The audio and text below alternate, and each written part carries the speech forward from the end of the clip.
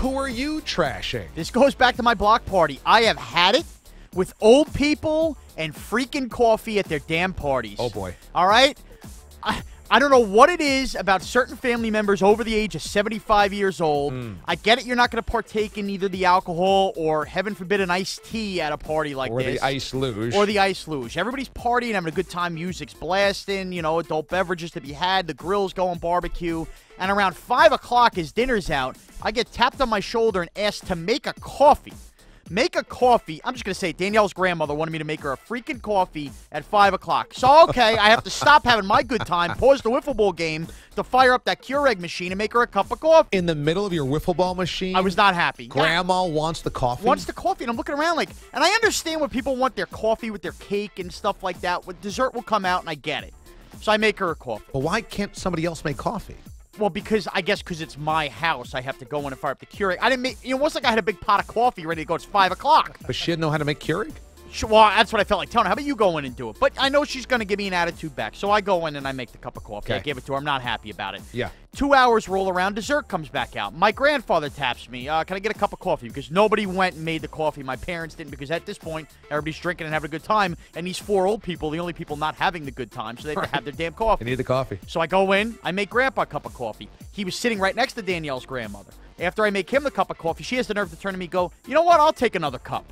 And now I'm doing like a coffee runaround. Wow. I looked at her dead in her eyes and I said, you know what? No. You've had your cup of coffee tonight. You told her no? I go, you've had your cup of coffee tonight. She goes, that was 2 hours ago. I want another cup. I go, then why'd you ask for a cup at 5 o'clock if you knew you were going to want a cup at dessert?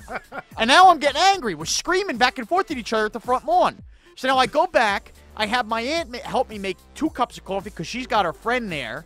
They're getting the coffee, the whole deal. I give them back to them. I don't even get a thank you for it.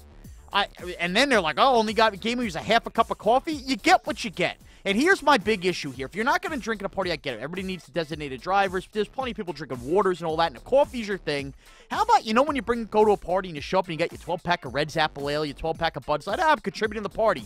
If you know all you're going to do is sit there for 4 hours and constantly want cups of coffee, how about you get up to freaking Dunkin' Donuts and bring a box of Joe just like anybody would bring beer? I've had it. You old people and your coffee, enough. It's 2017. Have a beer, have a soda, and sit down and shut up. You've been trashed. I like your point about bringing the coffee. I mean, if you're all you're going to do is suck down coffee, you should bring your own coffee. And again, I get it. Coffee should be served with dessert. But when you ask me for the cup at 5, don't again expect the cup at 7. I'm not your waiter. I'm not a butler. I'm throwing a party here. You're not sitting down at Chili's. Well, I guess when you throw the party, you're seen as the host. Yeah, okay, but there's a bunch of other people there. But again, get a feel. Look around and say, he's busy doing this right now. He's doing that. I mean, she would drag me away from things for coffee. You know how to hit a button on a Keurig machine. Go ahead and figure it out with the K-Cups.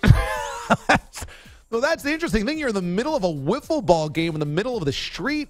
I can't believe she thinks this is the appropriate time to ask you to make a cup of coffee. No, the appropriate time for the coffee would have been when my grandfather originally asked, when dessert came out, you want a little coffee with your cookies. Absolutely. But then once he asks, you got to ask, if you want a second cup, which I wasn't happy about, how about ask when he's asking? That's right. Sitting right next to him. Don't wait for me to bring the cup back and then ask for your second cup. It's nonsensical, it's idiotic, and I can't take it. No more old people at parties if all they want is coffee. Taking out the trash.